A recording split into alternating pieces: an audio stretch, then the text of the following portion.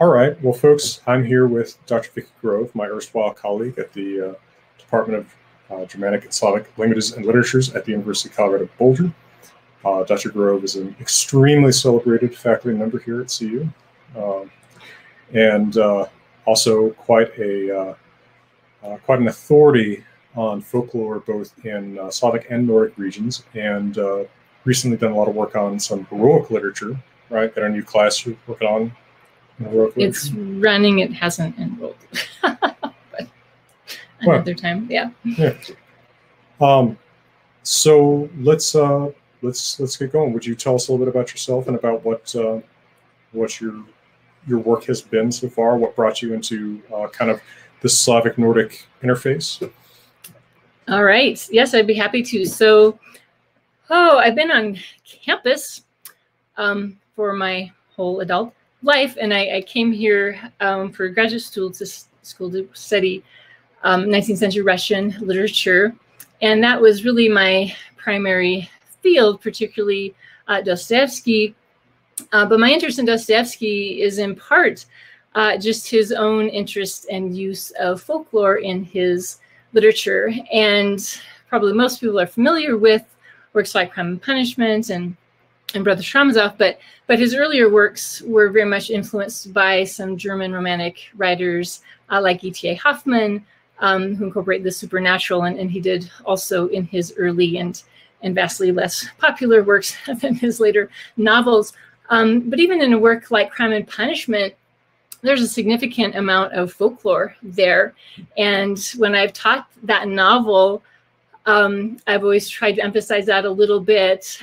Just, for example, I'm assuming maybe some of you are familiar with the novel, but there is a rather wicked, very interesting character named Svidrigailov, who at one point describes the protagonist, Raskolnikov, his version of eternity, and he says it's like a Russian bathhouse, and Raskolnikov is just horrified by that and says, surely you can come up with something better than that. And you might wonder, like, what's so wrong with the Russian bathhouse? But when you know something about the folklore behind that space, which is liminal space in Russian folk belief, and you understand that when people used the bathhouse, it was believed that they were just getting physically clean, but just like, all, evil, everything nasty was, their sinful nature was being washed away under the floorboards. And so these were very... Is that because it's liminal space between like water, air, and earth or something like that?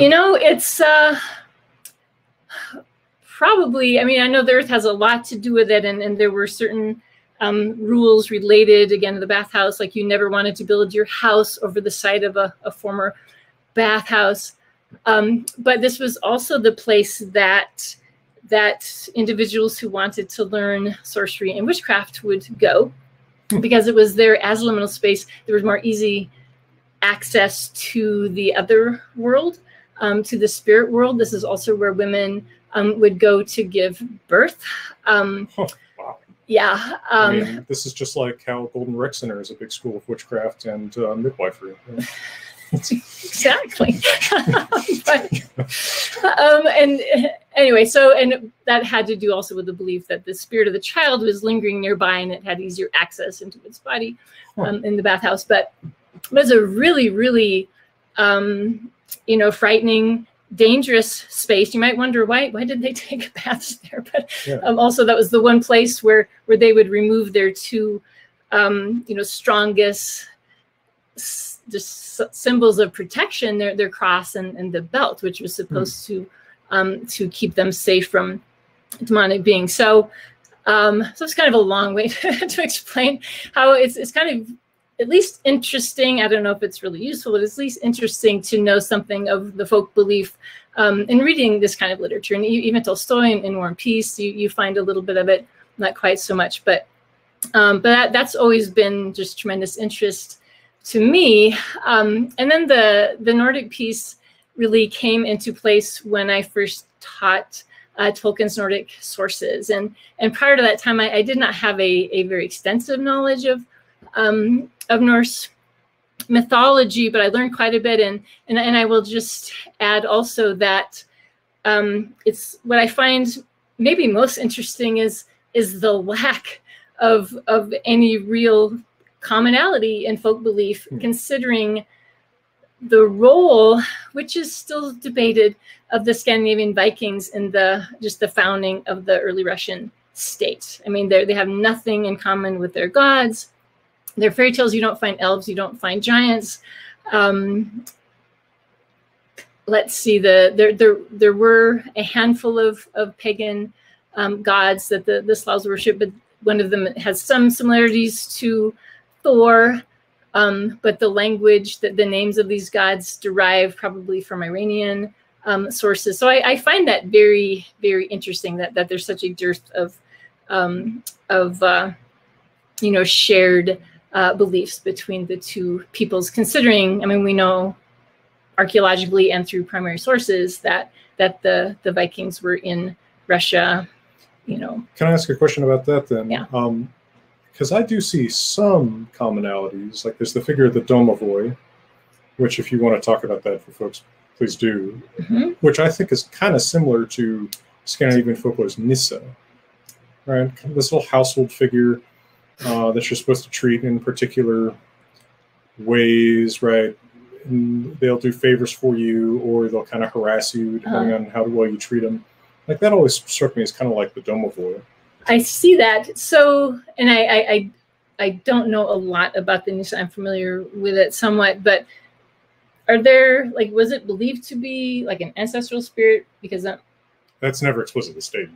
Okay, because that might be a slight difference. Is the domovoi of all the so-called minor deities, the domestic and nature spirits that the Russians recognized, that was the only one that wasn't considered unclean, and that was believed to be the spirit of an ancestor that had passed, and was now the primary function of the domovoi was to oversee the proper functioning of the household, and it would punish for, like, if the dishes were left out, it might break them. If a woman's spinning wasn't put away, or her her work, basically, then it could make a mess out of it.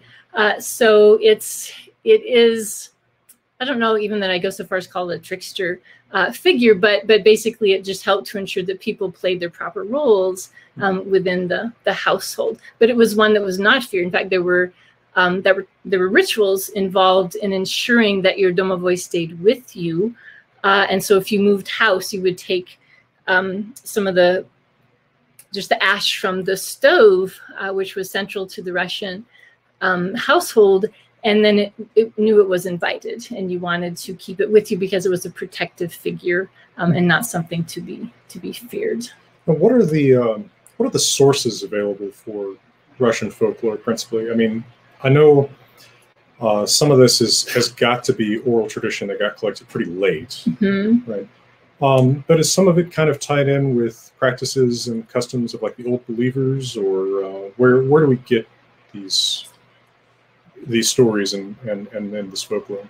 Okay, it kind of depends in part on what aspect of the folk belief and practices that you're looking at, because, for example, when it comes to just the pagan gods of the early Slavs, the one, the best source we have is actually Russia's primary chronicle, which was written in the early 12th century, and it's describing events about 250 years earlier than it was written, but it identifies 5 principal gods to whom there were idols erected by Prince Vladimir, and then it mentions one other, but it just names names, and we do know that there were treaties between the Kievan princes and Byzantium, where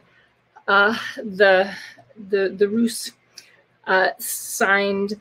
They basically made their pledge in the name of their god Perun, who was then recognized as a war god, but probably also as a god of thunder, and hence the little bit of for reference.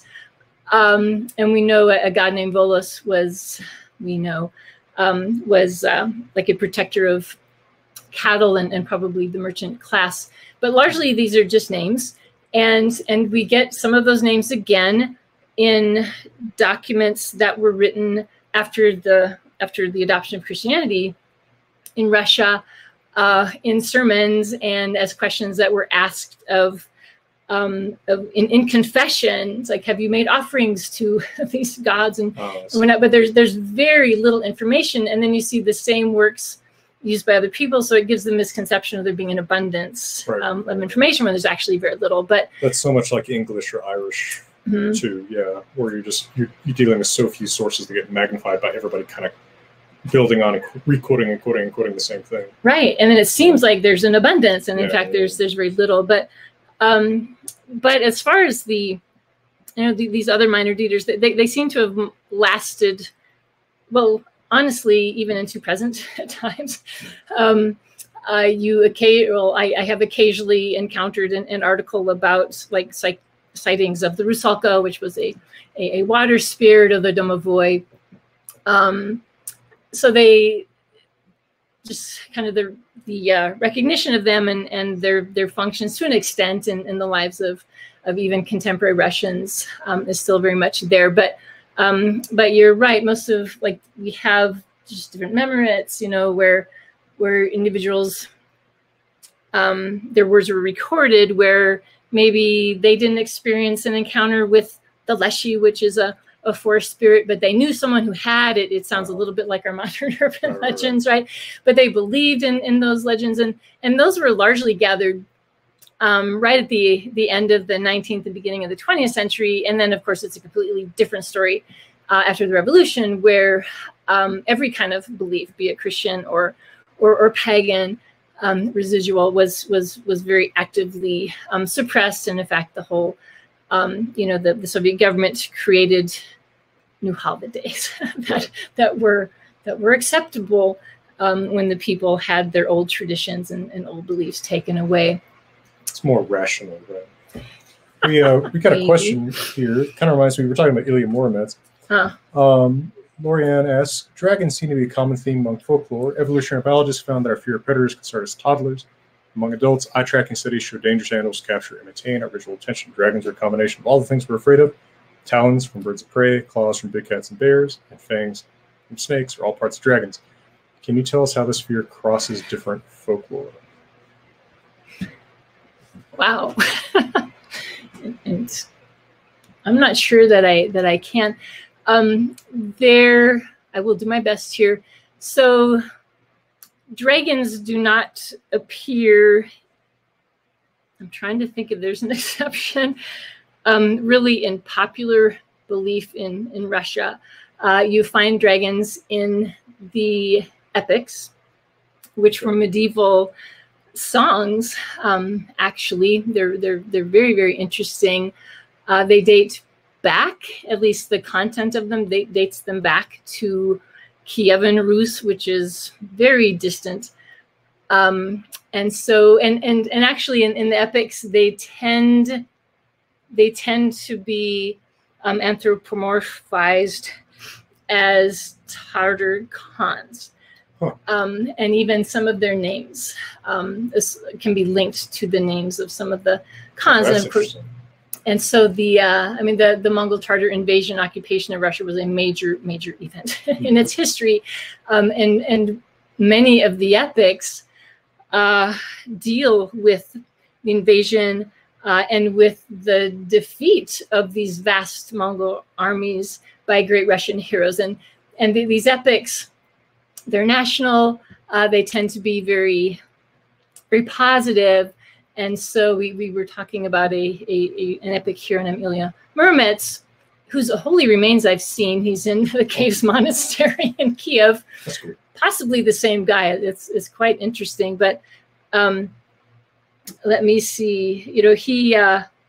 He defeats a Mongol Khan by the name of Kalin, and that's been associated with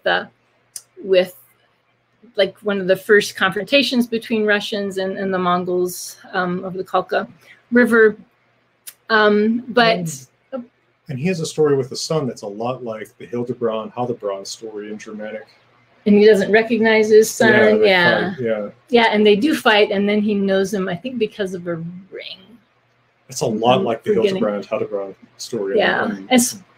And you know, I think that with the epics, they're absolutely not sagas. They're completely different from sagas in form, at least in form, but maybe not quite so much in content, except to say that Illimurmet, seems to have been a real person. In fact, an anthropologist studied his remains back in the 80s and found that in parallel to one of the epics of his early life, he did apparently suffer from some debilitating ailment. And in the epic, of course, he's miraculously cured and goes on to be a great warrior. But this man who died in the Caves Monastery is a holy man. His remains show evidence of all kinds of battle scars. And then two of the other most famous of the epic warriors, called Bogatirs, were Alyosha Popovich and Dobrynin Nikitic, and they also appear in historical chronicles. And so they also seem to have been real people. Prince Vladimir, who was the Kievan prince who adopted formally Christianity, he also appears in the epics, and they're absolutely wrong in terms of their chronology, right? So Vladimir appears in these epics. He died long before the Mongol invasion, but they're very interesting, and it's hard to know. I mean, obviously, that as a strictly oral tradition, which was believed to have died out, and then it was discovered by this fellow named Rybakov, who got in trouble with the Tsar and was sent to the far north to take a census. He overheard some fishermen singing these songs, and he realized he was listening to an epic about one of the Novorodian princes, and then there was all this excitement that they're still alive, but it's, and I realize I'm kind of going all over the place here, but it was so exciting and a huge mystery to understand and try to figure out how the epics, which originated in like 10th century Kiev, made it to the far northern, and there, parts of Russia, and there's speculation, which also makes a lot of sense. But getting back to the dragons, you find them in, kind of allegorically in the epics, and then you find them in the fairy tales. But that's really the extent of it, and everybody understood that fairy tales were not real. I will add, though, that there is a relationship between the concept of the snake and the dragon, and etymologically the words are very similar. And the snake, of course, is related back to the devil, and so etymologically there does seem to be that relationship, but you really don't find dragons. And I know you weren't just asking about dragons. There are lots of other frightening creatures. Well, so it's also interesting the distinction you're drawing here between the epics and then folklore and then fairy tales is all three different things. Yes. And I think that that's an important thing to keep in mind. Scholars often do draw pretty clear definitions around these, whereas in popular literature, these things get mixed up a lot, right? Could you give us a condensed, like, sort of delineation between these? What you mean when you're talking about folktales versus what you're talking about with folktales versus fairy tales? Right. So talking about folk tales, and I know that some define them somewhat differently, but like folklore, in my understanding of it, is like basically the sum total beliefs and rituals of a people, but they're real beliefs, and that would include certain types of folk tales, like legends, which generally are about like Christian personages like Saint Elijah and Saint Nicholas, and you find quite a few of those among Russian folk tales. But the fairy tales, there was a lot of work done to analyze them in the 20th century by a fellow by the name of Vladimir Prop, who recognized that Russian quest tales follow a very, very specific pattern. and no other type of oral narrative follows the same pattern. And so just in terms of the structure of the different types of oral narrative, they're very different. And same with the epics. I teach them, I created a whole course in the Russian epic, and I think students might have thought I was just going to teach like War and Peace and really, really long novels, right, because epic means long, right? Yeah, exactly. Yeah. And like, they're not necessarily long.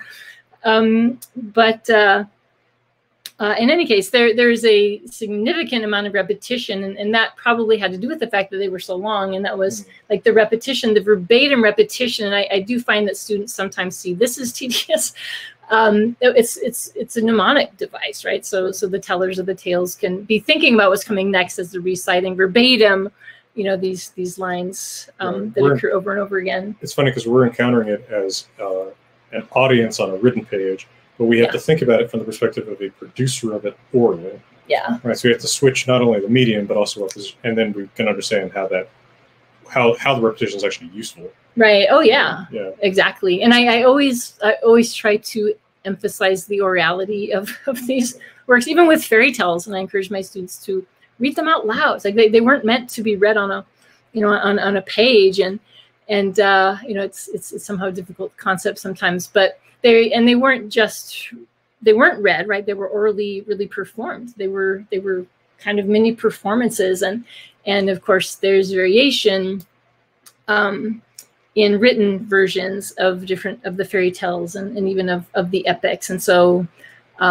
like Ilya Muromets and the Khanzar, I think it's been recorded something like 117 different times, meaning there were 117 different versions that were recorded in the second half of the 19th century related to that. So folklore, yeah, it's the beliefs and rituals, and in Russia, this had a lot to do partly just with agriculture, a lot of ritual related to agriculture, because Russia, if you didn't know, is not the best place for agriculture, but also ancestor worship. And so there's this whole cult of the dead, which is also, you can find evidence of it in some of the fairy tales, but fairy tales are entirely a suspension of disbelief.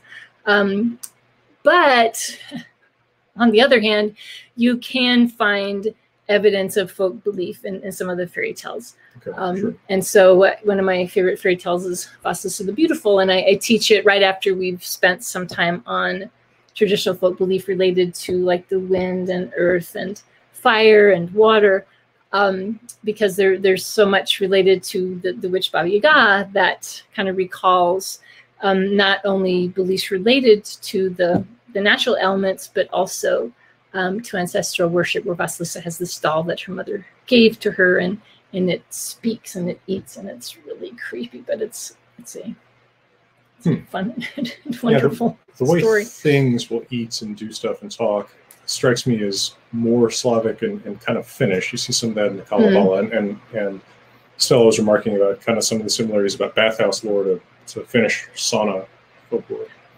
But it's something that's actually pretty different from the Norse world, where you don't have stuff that talks as much. And when it does, it's kind of strikingly weird.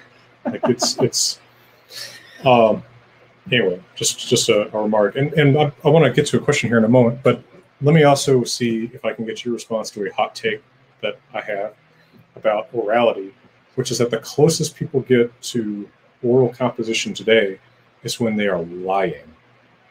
And they have to think on their feet and recall what they said before and make it as accurate as possible. I think when you're making, really interesting. Yeah, when you're making up an elaborate lie, right? Let's say a student is explaining why the homework didn't get done or whatever. Yeah, that's actually a great example of somewhat traditional oral composition, right? You've got some formulae, right, that tend to recur, some tropes that tend to recur, but also people are they're kind of summoning this from like this fund of common phraseology. I don't know. To me, it's that's my hot take. Yeah. Oh, I like it. I like or it. John Phillips says, or improv comedy. I think that that could be similar too. It depends probably on your improv. Right. some are probably more original than others. Yeah, well, that's pretty funny. Anyway, it's a hot take. Nero says, what allegory is attached to bears in Slavic mythology? Like the bear in the sky that eats the world if it escapes, kind of like Fenrir. Oh, bears. Yeah, so bears, there are a lot of folk beliefs attached to bears in Slavic mythology, and in part it might be because of the fact that, to all evidence, bears were swallowed by the earth in the fall and were reborn from it in the spring. Interesting. Yeah. And so the fact of their hibernation probably had a lot to do with it. And the earth is a highly venerated substance in Russian mythology. All kinds of prohibitions and ritual related to the earth and the sanctity of the earth. But also the fact that bears, and I realize other creatures like squirrels, your favorite, can walk on their, well, they can sit up at least on their hind legs, but the fact that bears can move about on their hind legs, that's terrifying. I believe it. I've never seen it in real life, but that it seems to suggest that there is a common like human history with the bear. And some other. Doesn't that guy in the Morosco story get turned into a bear? He does, right? Because he's rude. Yeah, that's a different kind of thing. The mushroom guy. He is rude to the mushroom guy, and he has to learn to be kind, right? By carrying the old woman around. Yeah. There's a lot of weird stuff in so why is it a punishment to become a bear? I don't know. Right, but it makes sense because he goes from being a man to being a bear. But even beyond those kind of obvious things, I mean, bears are the only animals in Russian fairy tales that are offered as grooms for women, and that might reflect some past practice of human sacrifices, like sacrificing maidens to bears. Wow. But also, when bears were killed, their bodies were treated differently. Usually, like they'd be skinned outside of the home, but then their pelt would be brought in. It was brought in through a window. Huh. And then if it was removed through the window. Only human corpses were ever treated like that. And it's based on this kind of expectation that under certain circumstances, those that have died can return and do harm to the living. And so you don't bring them through the door. The door's open and closed all the time. It can just come in. The window's not so likely to be open.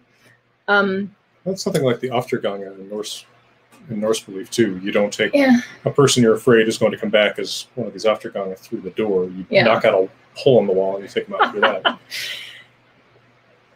And that actually is how sorcerers in Russian were sometimes treated. It's like you make a hole in the wall or the roof and take them out that way. And sorcerers were among those that were believed always to return. It's like they were in Russian, there were a handful of words for vampires, and one of them is heretic. And if you were non-Orthodox, if you were Catholic, then you were heretic, and you could become a vampire when you die.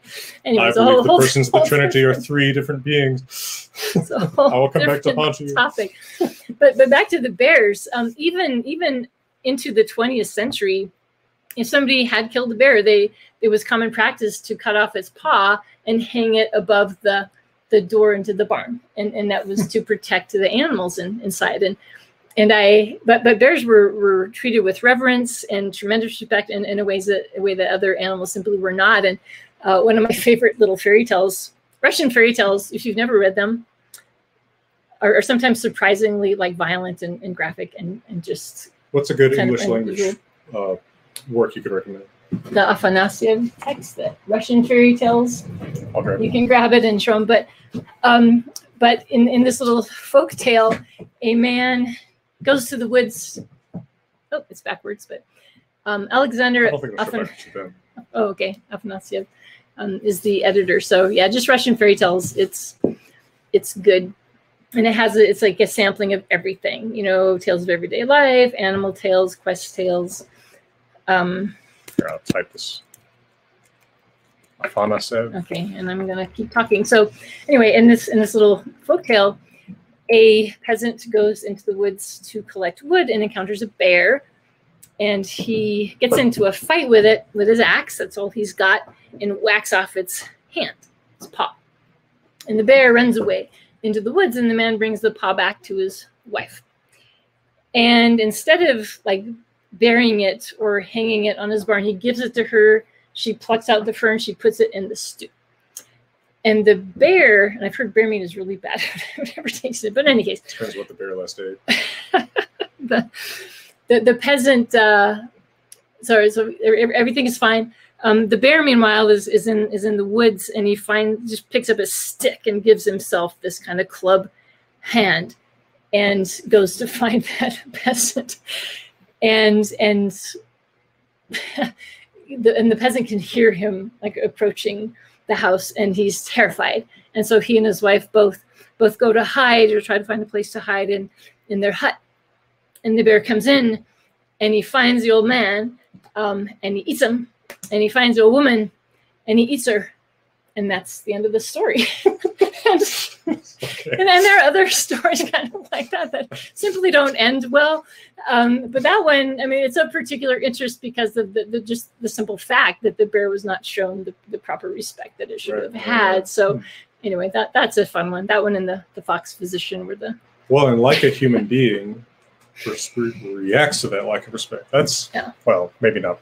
I don't know that I would eat somebody for that. But anyway, so yeah, bears are quite interesting in popular belief. Norbert asked whether we know if Slavic paganism might have included worship of the sun or moon. So not so much worship of the sun and the moon, but there were a couple of pagan gods. Again, there's just not a whole lot that's known about them that were elemental, that were associated with like the sunlight. But as far as like actual moon and sun worship, not really so much. You have like Perun, the god that I've mentioned, who was the god of war as well as thunder and lightning. I'm going to back up just a moment. So Prince Vladimir is the one who adopted Christianity for Russia, for his people. But that was 988. 8 years prior to that, in 980, he adopted paganism as the official religion for his people. And it may have been done simply to give a common basis of belief for all of his people. The nature of Kievan Rus was that it was very much a cultural crossroads. There were people trading across it, from all different countries, and it may be that this was a way to unify all the people. And then he quickly realized that everyone else was turning to some kind of monotheism, and so he adopted Eastern Orthodox Christianity instead. And of course, he demanded, required the baptism in the Dnieper of all the people of Kiev, but it took much longer to reach, as you would expect, the rest of the people. But the needs of the people, again, primarily agricultural, did not change, even though they were no longer permitted to worship these gods that brought the sunshine and brought the rain at the right times. And so what they did is they transferred some of those functions onto Christian personages. And so Saint Elijah seems to have taken on the function of Perun, which kind of makes sense to me if you know the story of Saint Elijah from the Old Testament, because he's the one who, he announced the coming of the drought, but he also was able to, ask God to pour rain, fire on the altar, right, to prove his strength. So he brought fire, and then also he announced the end of the drought, right, which was the rain. But in any case, and so they continue, and in the popular imagination, the saints were they still called them gods, but now they had icons of them in their homes, and so that was acceptable. But so now it's Saint Elijah that rides across the sky in his fiery chariot, because he didn't die; he was taken to heaven, and he sends down the lightning and the rain and the thunder. So you have spirits in the sky. And it does seem that I know there are some beliefs related to the moon, like old sayings about the werewolf eating the moon, and that's why it gets larger, smaller. But specific veneration of the sun and moon, is not so evident. Well, it's similar to in the Norse world, where there's a surprisingly small amount of stories related to the heavenly bodies, at least that we know. Although one of them, of course, is a wolf eating the moon, so that's kind of a neat shared thing. So there's that. Yeah. Robin Campbell asked, what role did the, and I'm going to say this wrong, but Volk. It's that fun. I can do it, but I wasn't quite sure. Russian culture and folk belief. A livelihood in the 19th century. So the Volk, this is a fun word. One of the epics is about a hero by the name of Volk the Slavic. And when you put Volk with the Slavic, you get Volk. And he could shapeshift. And I won't go into all of the details, but he was apparently fathered by a dragon. So there's another role for a dragon in the epic. But he learned a lot of hyperbole. Like when he was an hour and a half old, he demanded this massive mace and armor and helmet, but he was taught certain skills, and they included shape shifting. Like they were all shape shifting. But in the word, like the word Volk is wolf, and Volks, they were recognized as the like pagan priests, magicians. Like they were kind of the forerunners of later sorcerers and witches. I believe that they're still around at the end of the 19th century. I haven't encountered specific reference to them, and I think their functions were kind of taken over by what was called the Koldun, which was a sorcerer, Vedma's a witch. But they're pagan, and so I think just by definition they kind of go away. But they were those that people would turn to in times of drought, because drought in Russia, particularly if you had 2 or 3 years in a row of drought, led to massive deaths, famine and death. And so they would go to the Volk for help in those kinds of troubles. And also they had the ability to foresee the future. And I know if you're familiar at all with the story of it's Oleg, right? Who I saw a reference to him as Oleg the seer, but he went to a Volk to learn his destiny and learned. We talked about this once because there's a similar story. Like Arod in Arod Saga, right? Yeah, he's going to live 300 years, but then he's going to come back to the farm he grew up on. He's going to stumble on a horse bone and die. Okay. Right? And so he kills the horse, thinking, no, he's told he's going to be killed by the horse. Right. In 300 years, so he kills the horse. What ends up happening is he comes back 300 years later, trips on the horse's bones, and that's what he does. Yeah. Why 300 years? Oleg didn't get 300 years, but otherwise, this Volk told him as a prophecy, that he would die by his horse, and so he just pastured him. Like, I'll just put the horse to pasture, and Pushkin wrote a wonderful poem about it. And then same thing, years later went back to find out what happened to it. Oh, it died, and it's like, that idiot, Wolf, I could have been riding my horse, and then he kicks its skull, and a snake comes out and bites him, and he dies. So yep, that's actually exactly what happens in Arod. Yeah, he trips on the skull, and then the snake comes out and bites him. Yeah. So there's that. Yeah, that obviously was borrowed from one to the other. That's so specific. Yeah. And this is a bit of an aside, but borrowings, they happen all the time, and they're so interesting to me as well. But one of the first woman ruler in Kievan Rus was Olga, and she was the wife of Prince Igor, who was murdered, and she exacted this wonderful revenge against his murderers. And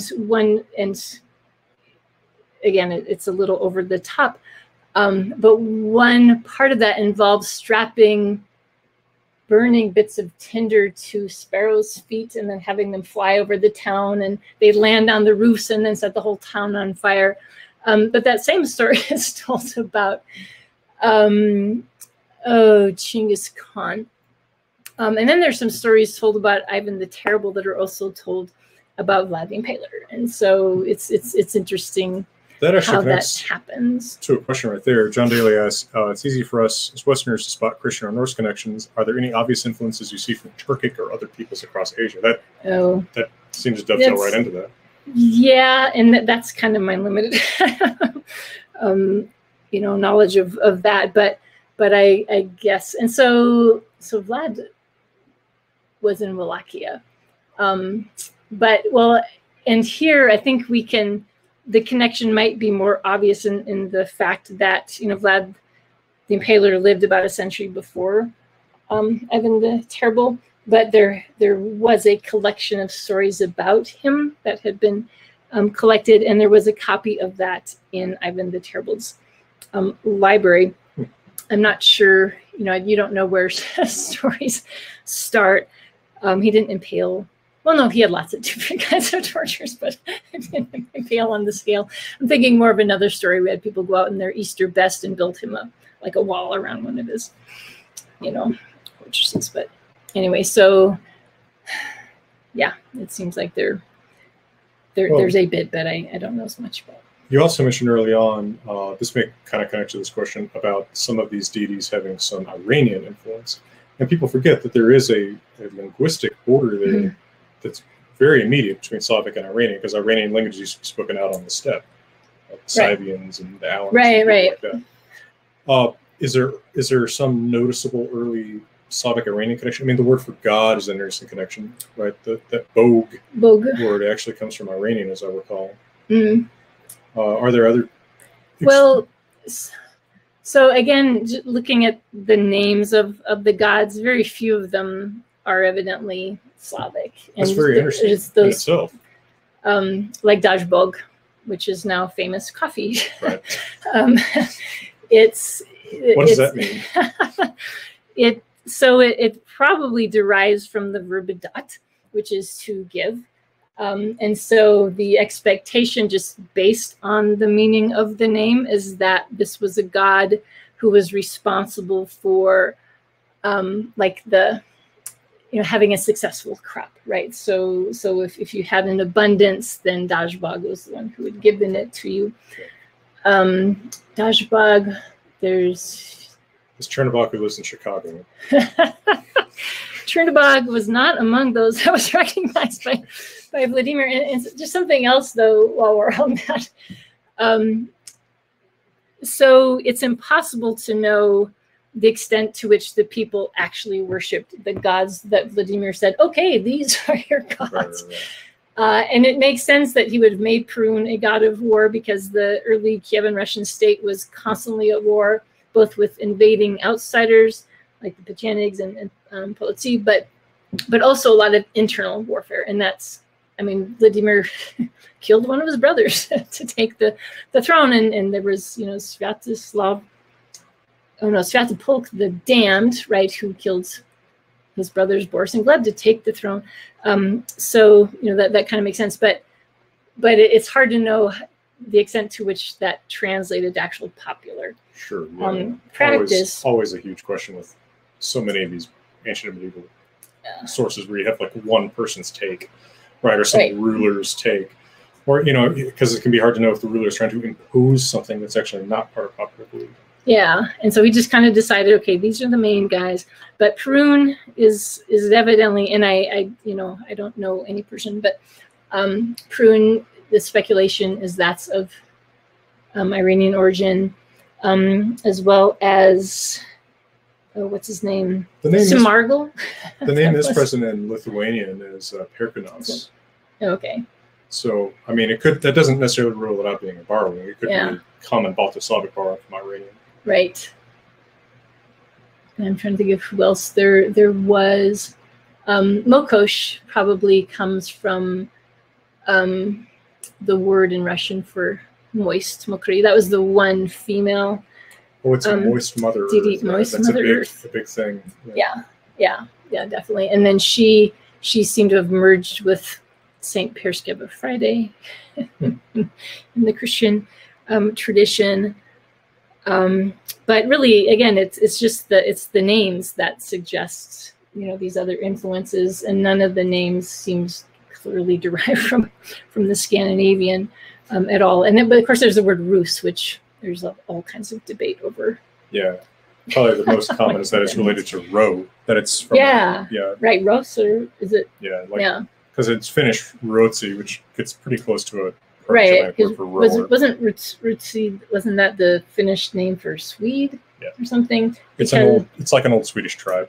Okay, because as far, at least, you know, one historian I've read says there is no evidence of a Rus tribe, you know, among the Scandinavian Vikings, but the story, I think, the story of Rurik coming and bringing the whole Rus to Russia, that led to a big debate, but I believe it. I just think it was written in part to justify the fact that 250 years later, the Rurik dynasty is still in power, and it will be until the early 17th century. History justifies the winners, right? Exactly. Let's see. Robin asked how you spell Khaldun. That was one of the terms. Khaldun. So transliterated, just Koldun. Okay. Khaldun, just like it sounds. Okay. Koldunya is the female version of that. Here's Martha asking, was there any veneration of Prophet Elisha since he had bears attack children for being rude? I guess based on the bear. Elisha, he was like Elijah's companion, if that's the Elisha I'm thinking of. I don't know, but there are lots more stories about bears related to, like these holy people, like Saint Sergius, who he could tame bears or something like that. But yeah, that I don't know. I could try to find out for you, but I haven't. Well, I guess if they like bears, maybe an Old Testament figure who's got a bear on his side who gets some points. Yeah, maybe so. John Daly asks, since you mentioned Russian veneration of the earth and Mongols, their native worship of Tengri involved a lot of earth and season-related superstition, like their notorious taboo against bathing in running water. Mm. That sounds pretty legit. It does. I would add too, though, that like what the Tartar Mongols wanted when they invaded was just tribute, and so even though they basically defeated the entire, world of Russia as it was at that time, and that's long before like Siberia and whatnot. They wreaked mass devastation of every major city except for Novgorod, and then they basically withdrew. They stopped short of Poland, and evidently it had to do with the election of a new Khan. And then they withdrew to the city of Sarai, where their Khan lived. And it seems, I'm not at all questioning that connection, but they never, I know at the time of the invasion, they were largely just pagan. Many of them adopted like the religions of the people that they defeated. Let me see. But in any case, they kind of granted permission to the princes to rule their principalities and that kind of thing. But they never really tried to enforce any kind of culture. They didn't try to enforce, their religion, their beliefs. I totally believe it happened, even just as a matter of course, because they were there for so long. Sure, but there's not probably a lot of really close interlacing of these people, right? No. Yeah, I think that's something sometimes we lose a little bit of perspective about this because these people are interacting so long ago. We think, oh, these people A met people B, there must be some deep connection that formed there. But we forget that even if you're in especially pretty hostile interaction with another people for a long time, it's not necessarily going to create a lot of back and forth, right? I think people... for an example, maybe in this century would be the U.S. and Japan in World War II. And it's a long period of interaction, but what came of that culturally, right? Some servicemen come back saying stuff like "askash," right, or "sayonara," right. Or "kamikaze" becomes kind of a word for like a suicidal move. But there's not deep interlacing of cultures. Right. Like bistro. the French bistro. It's from Russian bistro, which means like quickly, fast. Yeah. So words like the word dengi for money. That's of Mongolian derivation. Apparently, like census taking was something. So they did that periodically to know how much tribute they should be collecting and that kind of thing. But really, the economic impact was the longest lasting, far more than anything cultural, because up until the time that happened in 1237, like Kiev, particularly Novgorod, were at least equal or more advanced compared to any city in Europe, and the occupation put an end to that. Russia missed the Renaissance, right?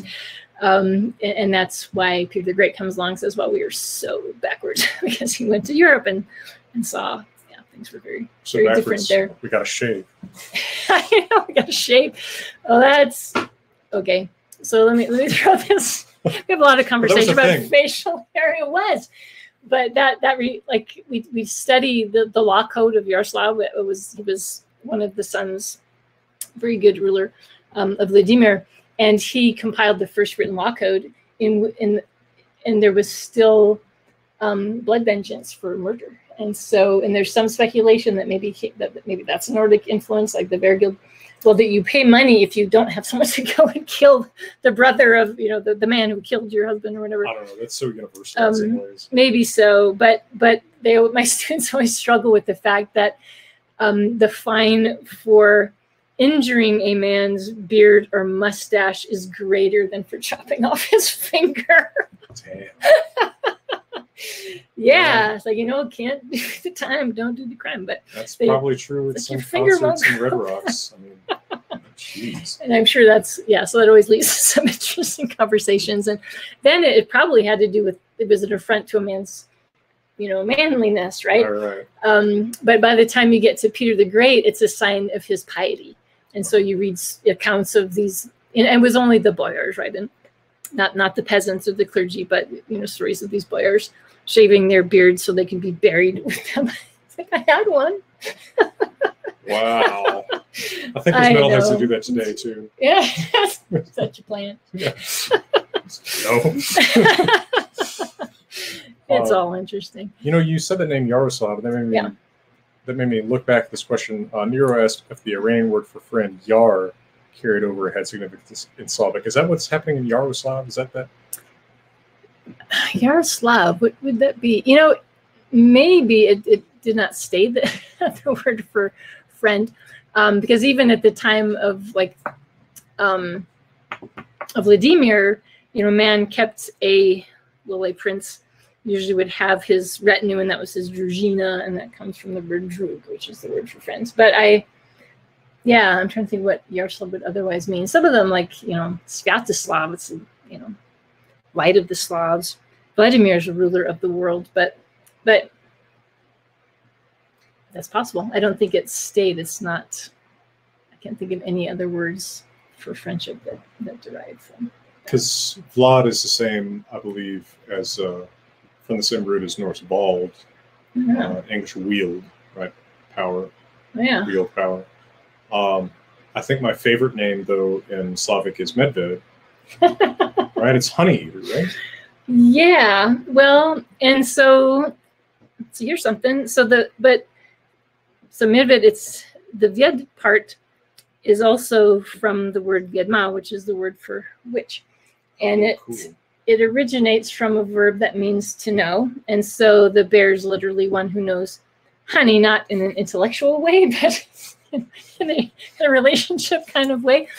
And the defining quality of a witch in Slavic belief was that they had knowledge. They had knowledge that the average person could not possibly have. That's the normal Norse word for magical too, is fjolkunniger, much knowing.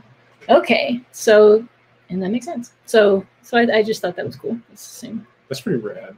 Yeah, he's the meadwit. I guess would be the cognates there. That's not so cool. See, Robin asked, who is Baba Yaga? You said it differently. Did you say Baba Yaga? Baba Yaga. Yeah. And what role does she play in Russian folk belief, and how is she portrayed? Is this Baba Yaga? Oh, that is so much fun. You know, it's not, but I could say that she is, but that's actually Olga.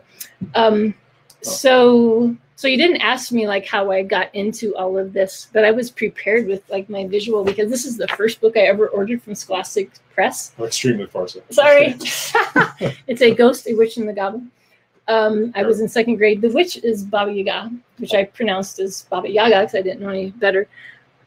Boy, we spent a couple of weeks at Baba Yaga in my fairy tales class, but yeah, she's.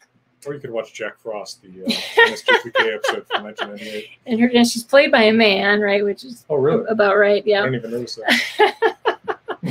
So Baba Yaga, to answer your question, right? She's, you know, the short answer is she's the scary witch from Russian fairy tales, but she's so much more than that. And I will again refer you to the story of Vasilisa the Beautiful, which you can find in that Afanasyev text, because it gives the most description of like her living quarters and inside her house and her behavior, but also it suggests very clearly that she's not just a witch, although she always knows, right, why the hero or heroine has come to her.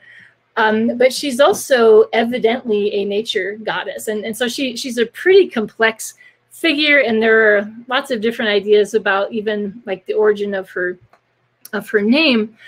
But she's ugly, so you don't think of goddesses as that.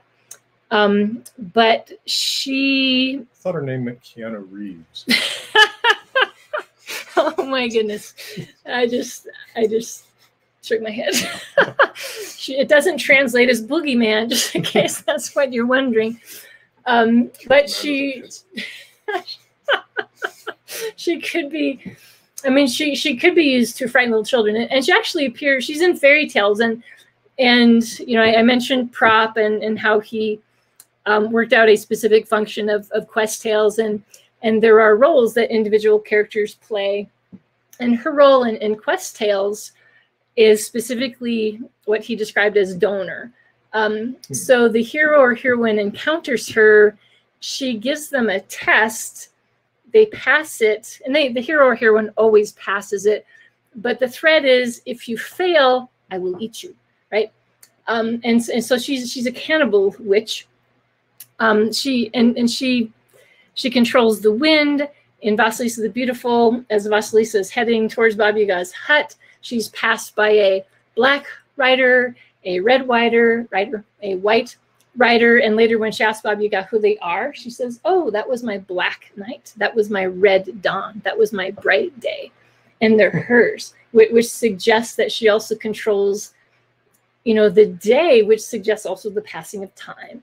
And she decides if the hero will live or die. She does cook people. And so her stove, and Russian stoves were massive things, right? People sleep on them. That always confuses my students. Like, there weren't burners, right? They were just great big clay things with pretty ceramic tiles if you could afford it. And they were warm, and that's where the infirm and elderly would sleep, or your guests if you were hoping to eat them. And so she's always tricked, but it's just the same way he is in Modus Cove. Like, I don't know how to sit on a paddle. Yeah, so right. like, oh, I'll show you how, right? That always works with Baba Yaga. But she also appears in what we would call cautionary tales, where, again, a badly ended story has 7 little girls left by their parents while they go into town, and for a week, and they instruct the girls to go find an old woman to watch over them, like babysit, and they go to Baba Yaga, not knowing, and Baba Yaga says, "Yeah, I'll come and take care of you, but will you cut your dog's head off?" Okay. So they go home and cut the head off their dog, and Baba Yaga comes and she eats all of them, and that's the end of the story. Right? Wow. Sweet dreams. And that's the reverse of the 2014 Baba Yaga story, because they kill Baba Yaga's dog. Yeah. Well, I'm pushing this too far. No, like I saw a book called Baba Yaga Babushka. Babushka's just grandmother, where she befriends. She's lonely, and so she goes into a village and befriends these little children, and and it's really sappy. And I thought she was supposed to befriend children. She's supposed to eat them. Yeah, that's a severe. That's me. So that's anyway. That's a severe softening. Well, and Stella says, actually, I thought about this too, although I don't know how to say it right. Is it Kuskei? Katie, or what? Oh, sorry. When you're looking at Cachet, the bony skeleton man. Yeah, he's a sorcerer, and so his name probably derives from kos, which means bone, and if you look at illustrations of him, like by Ivan Bilibin, I would recommend go look up Ivan Bilibin. It's wonderful. Late 19th century fairy tale illustrator. I can spell it. Oops, I can capitalize. It reminds me to do two things at the same time. Bilibin. B-I-L-I-B-I-N. Bilibin. So Mr. Smithers from The Simpsons. There's one episode, it's been so long, and I'm sorry, I just pulled this on nowhere, where he's like naked. Marge paints him naked. That's what Crochet kind of looks like. It's just that's Bilibin's drawing of him from behind, right? And he's just sorry, you can't not get that out of your head now. But what's ironic is he's always going for the beautiful princesses, and in the fairy tales, he's like in relentless pursuit of these women, and he kidnaps them and then keeps them as his wife, and the hero has to rescue her. But the other thing, he's deathless, which is kind of a misnomer because he dies in all of his stories, but his death is outside his body. And so the usual place, write this down, is in an egg, in a duck, in a hare, in a coffer, under a tree, on an island in the middle of some unnamed ocean. And the hero has to find it, right? That's also where my tenure letter is. Don't give up. Anyway, the hero manages, usually with the help of aquatic friends, to get it. Although there is one that's a little disappointing where the horse, the hero's horse, Crochet also has a special horse, but the hero gets a really special horse from Baba Yaga, and it kicks Crochet in the head, and that kills him. But I don't know when they started. They shoot horses, right, for a long time, because I think it's the metal, right? That's why metal pins were sometimes used for like shamanistic tools. Anyway, but that's Crochet. I think it's cool. It's but old. But Stella was mentioning Crochet because that would have actually been maybe a better thing to call. Oh, I thought of that too. It's like, yeah. that would have been, especially like in Russian, it's Crochet Безмерный. That would have been so good. Or Crochet the Immortal. But Baba Yaga, who didn't laugh? Yeah, it's just what people know. Just like in Norse, people know Thor. Yeah. Oh, no, I totally agree. So for the books, I like the sun. You'll never find 100-degree sun is right there. But the fairy tale is in that same collection. It's just a different translation. So it's just called Baba Yaga. So when I put this publicly, I'll try to post better pictures of these. Okay, but that's like 1970 or something. It's very old. But you can find that same story in here. There are two different stories called Baba Yaga, but she appears in a number of stories, and her role in that one, in the one in my book, she's not so much a tester because her plan is just to eat the girl, but the girl shows kindness to the gate and the tree and the cat, and they help her escape. And then she's also got the chicken in the house. Oh yeah, I didn't even get into those details, right? Because she's got the fence around the hut with the skulls, right? And there's always one that's empty, and that's for the hero if he fails, and puts on chicken legs so it can move, and the hero has to know what to say to make it turn around. And yeah, she's quite an interesting figure. Yeah. Again, the 1998 episode of Mystery Science Theater, Jack Frost. I'm watching it. I'll do it before classes start when I might still have time. It's an excellent source of information for this. Very good. More questions, or do you have more time? Really I've got time. We just had an hour here, so yeah, maybe start wrapping things up if we don't have more questions. I think that blind works right lower. It's really bright right here. You can like shift. Nothing works. We need to. But it's campus. I know. Oh, Hellboy. Yeah. So has one, but it may be a big subject. Is that all right? Let me see. What is it? What's the meaning of life? All right. Well, let's see it, and we'll decide if we've got time for it. So what do you want to see? Stella's question. which has not yet been asked. But let us see it, and we will decide if you've got time for it. Okay, sure. Now we wait with bated breath. For I presume. I've read some about vampire lore from Poland, but is there any in Russia? Oh, yeah. I teach a whole course. Yeah, I wanted to create a course called Death, the Dead, and the Undead in Slavic Folk Belief, but the core curriculum committee said you can't call the class that. Oh, come on. That class was filled. They don't consider folklore or folk narrative literature. Isn't that ridiculous? So they would three times where they proved it after I added Dracula and all these, a whole bunch of other. To make it literature? Yeah, isn't that lame? And Dracula's great, and I always bring in the folklore. It's like, so I got approval, and Mark, Mark says, you can add that back. Can you say that in Mark's voice? But no.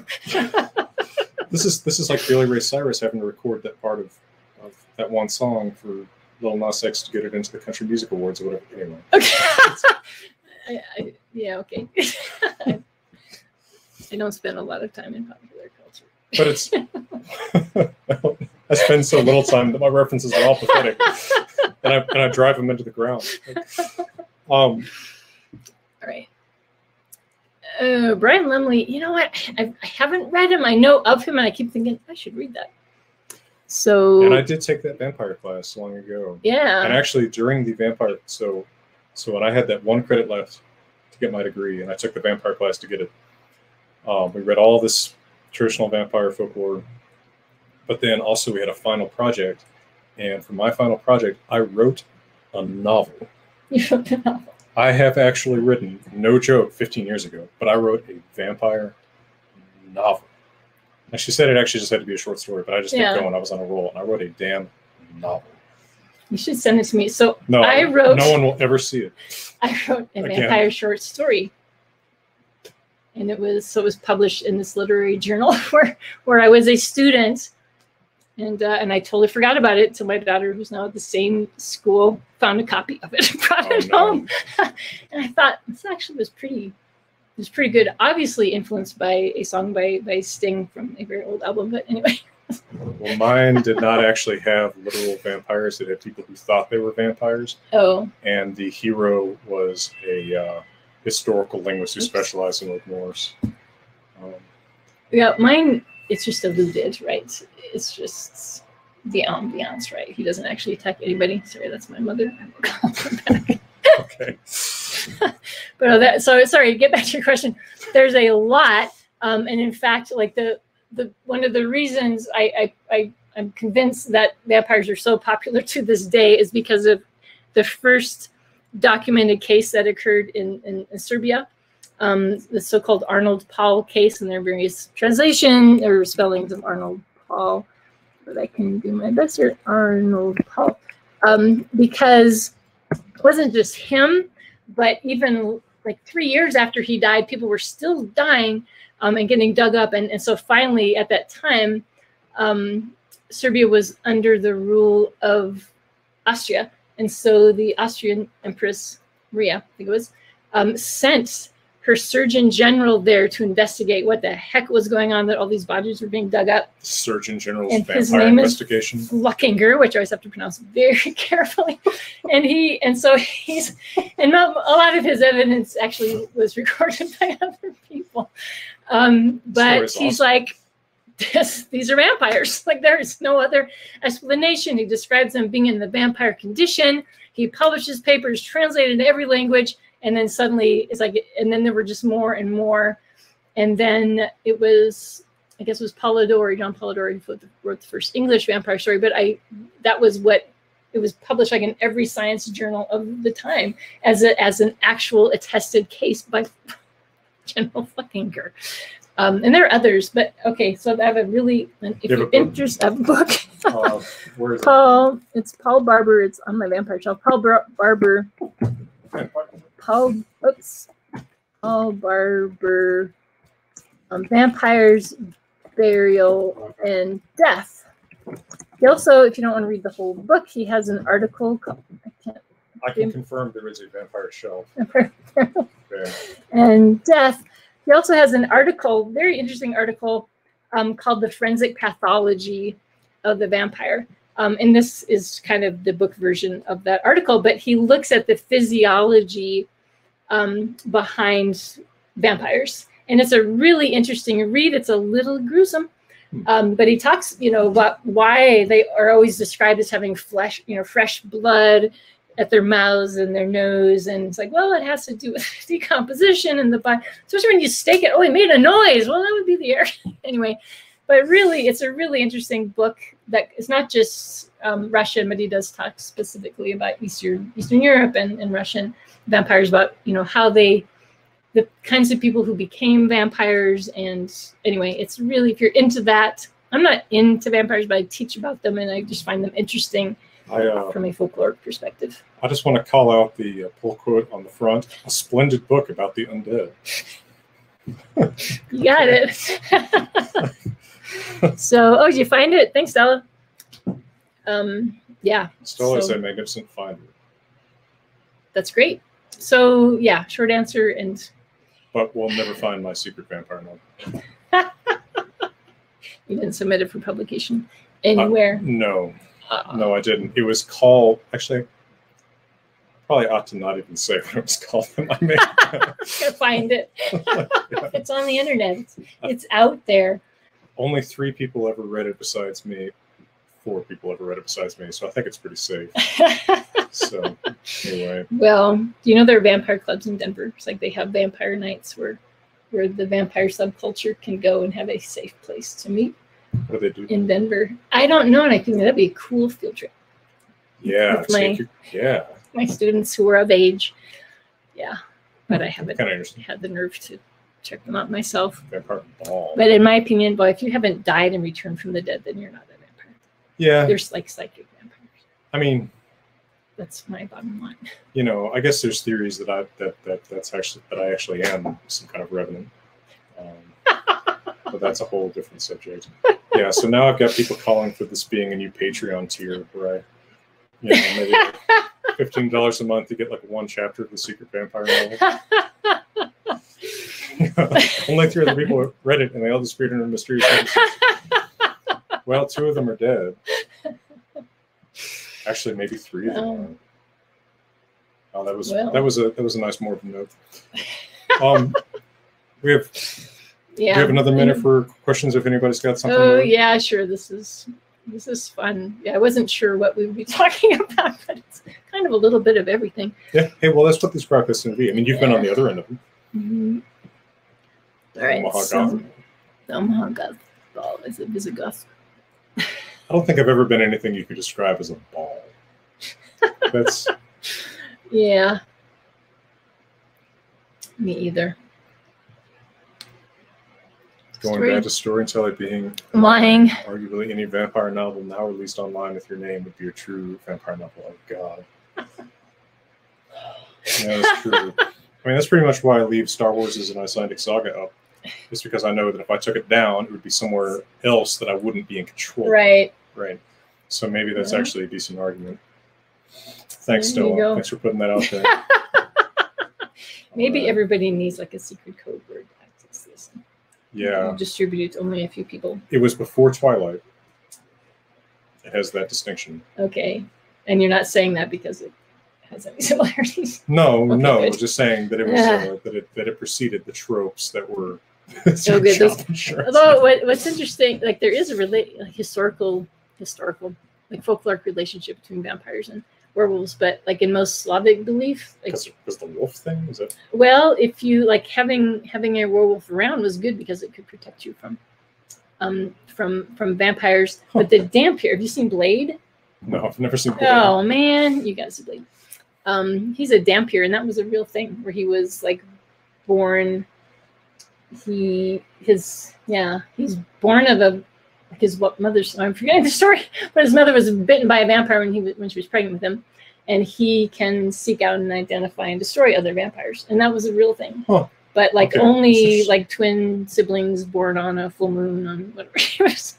So that was actually okay. That was a real thing. I figured that, like, I kind of knew of it by cultural osmosis, right? I didn't realize that was actually a real folklore thing. We never covered that in my vampire class. We never watched Blade. We did read I'm Legend.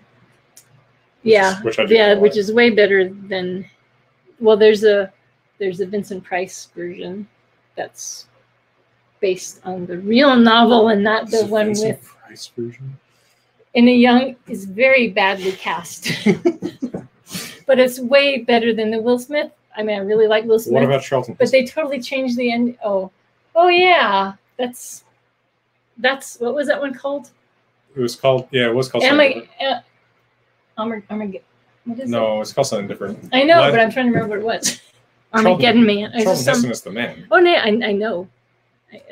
Yeah. Anyway, but the Will Smith version changes the ending. I never saw the Will Smith version. Oh, that's actually after my vampire class. You can find the Vincent Price version on YouTube. Oh, okay. Yeah, it's. Oh, the Omega Man, yeah. Omega Man, Armageddon Man, yeah, whatever. Yeah. Yeah. Right, that's the Vincent Price. Wow. Yeah, it's more faithful to the Matheson story. Lorian says, "I was a science major. I feel like Alice looking through a glass." So I started as pre-vet. Huh. That was my other interest. I was going to be a large animal vet, and chemistry killed me. I was always a use historic. I started as This was my other first book. Wow. Yeah, we got to show people. Has nothing to do with folk belief, but yeah, I was looking into equine medicine, but I just like to dissect things. So that was in earlier life. Chemistry it's rough. It is. I figure if I can't 3 times, I tried.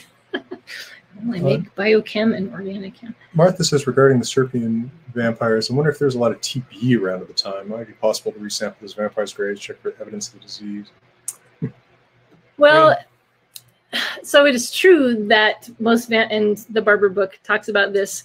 It originates in disease because they didn't recognize how disease spread. Sure. And so, like in Russia, it's like if there was evidence of a vampire, the first thing you do is dig up the person who most recently died and see what they look like. But usually the evidence was, well, this guy died, and then his wife died, and then his old mother died, and then the neighbor died. So he's coming back for his, is kind of the idea. Yeah. And the thing is, well, his wife took care of him and caught it, and his old mother took care of him and caught it, and his neighbor was there and she caught it, but they didn't recognize that. And they weren't wearing masks. They weren't wearing masks, right? And so all the more reason that we should do what we're supposed to do. So. And so link to something there on blood-sucking disease, applying vampire superstition to paleopathology. Am I wrong? Still finds things. That's pretty cool. I'll have to look into that one. Yeah, we never really explored those science aspects of it in my vampire class, but I am always pointing this stuff up. Like I guess when I was teaching this class, around October usually, especially in the fall. If it was a fall semester, I always try to make it around Halloween. I just talk about the Aftergang in Norse Math or the Sagas class. And there's a lot of commonalities there, right? Mm-hmm. Because he's kind of a bloated figure that has blood leaking out of the mouth, and often described as blue, and all that sounds like decomposition in a cold environment. But it's a similar thing. They also come back for their own, right? Because the Aftergang famously will often come back and like coitally engage with his wife. Same in Russia. Okay, yes, that's a very sensitive way to put that. Yeah, in Russia as well. I learned how to put it that sensitively from a Russian. Yes, so yeah, that could happen. Yeah, it's interesting, and I can say more on that, but I won't. Yeah, I've got to look up my old vampire professor. I wonder how she's doing. Well, thank you very much for taking the time with us today. This is a great conversation. Fun. Great questions, great feedback here from the audience. Thanks for the questions. And now I know I need to go and kill the other 2 people who read my vampire novel. Or kill them again. Yeah, right. Well, I know there was one hard copy, and I don't know where it is. All right. Yeah. So burning bodies. That was with the optogonger. That was like the way to get rid of them for good. Same in Russia. It's like if the aspen stake didn't work, then you cut off their head, burn their body, and aspen stake, huh? That's interesting. Well, so it is. We're fixed in Colorado. We are, and it's aspen because that was. I don't know where they got the information. That was the wood that Christ was crucified on. But then I read in England it's oak because that was the wood that Jesus was crucified on. Yeah, so, there's no way that's in the New Testament. I think it's aspen because there are lots of them in Russia. And birch. And then juniper is an important thing in Russia too, right? Yeah, I'm trying to think. More the birch, like they make drink, a beverage out of birch, and they make birch bark shoes and birch bark everything. It actually looks a lot like leather when it's treated properly. Well, thank you one more time. Thank you, folks, for being with us today. And I'll put this up on YouTube later too, and I'll try to get better pictures of these books than I was able to find by just doing this. Actually, the light's better now. But that one isn't really relevant to anything except my early life. And that one, good luck finding it. That's not the very copy. This is the original copy. That one I had to find on eBay because I lost mine somewhere. That's cool that you still have the old copy. I don't know. I've got some of my old childhood favorite books, but not too many of them. The Black Stallion series and Marguerite Henry. Folks, thank you again. And from CU campus in beautiful Colorado, wish you all the best. Thank you.